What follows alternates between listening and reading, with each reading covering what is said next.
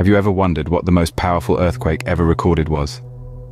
Let's travel back in time to May 22nd, 1960, precisely at 3:11 in the afternoon. The setting is off the coast of southern Chile, where the ground trembled with a staggering magnitude of 9.5. To put that into perspective, the energy released was equivalent to 32 billion tons of TNT. Imagine the destructive power of over 1,000 Hiroshima atomic bombs combined. Unfathomably, this is the scale we're dealing with when we talk about the 1960 Valdivia earthquake. This seismic event didn't just happen out of the blue, though. It was the result of tectonic activity, specifically the subduction of the Nazca Plate under the South American plate. This massive earthquake was caused by the movement of tectonic plates, a fundamental process that shapes our Earth. To understand the magnitude of this earthquake, we need to delve into the cause. The 1960 Valdivia earthquake was born from the subduction of the Nazca Plate under the South American plate, a process occurring along the Chile-Peru Trench. Imagine two colossal plates of the Earth's crust grinding and pushing against each other.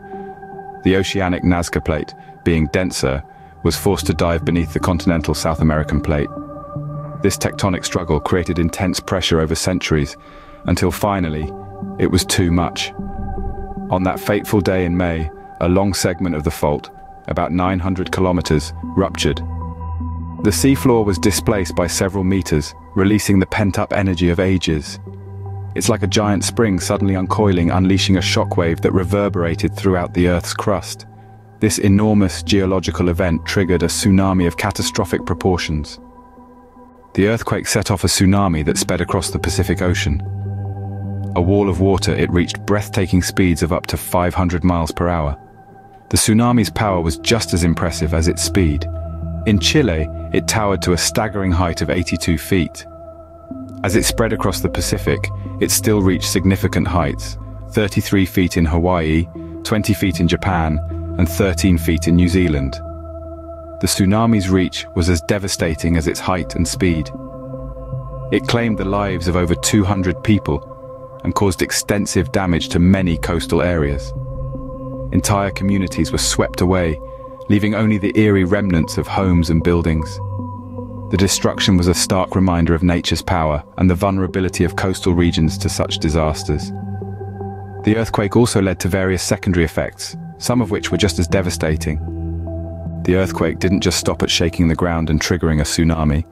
It also kicked off a series of secondary effects, ranging from landslides and ground liquefaction to the creation of fissures and even volcanic eruptions. Imagine the ground beneath your feet turning to liquid, or a gaping hole suddenly opening up. These were realities for many in the wake of the quake, but perhaps the most notable secondary effect was the volcanic eruption at Cordon Call. Just 2 days after the quake, this volcano sprang to life and erupted for several months. It spewed out a gigantic plume of ash and gas that reached a staggering 15 kilometers high, dramatically altering the region's climate. So you see, the Valdivia earthquake wasn't just a seismic event. It was a geological phenomenon that had far-reaching and multifaceted impacts. This earthquake had a significant impact on the field of seismology and geology. The Valdivia earthquake was a wake-up call for the world. This seismic event was not only devastating, but also profoundly influential in the spheres of seismology and geology. It was a stark reminder of the enormity and complexity of the subduction process, as well as the potential hazards of megathrust earthquakes and tsunamis.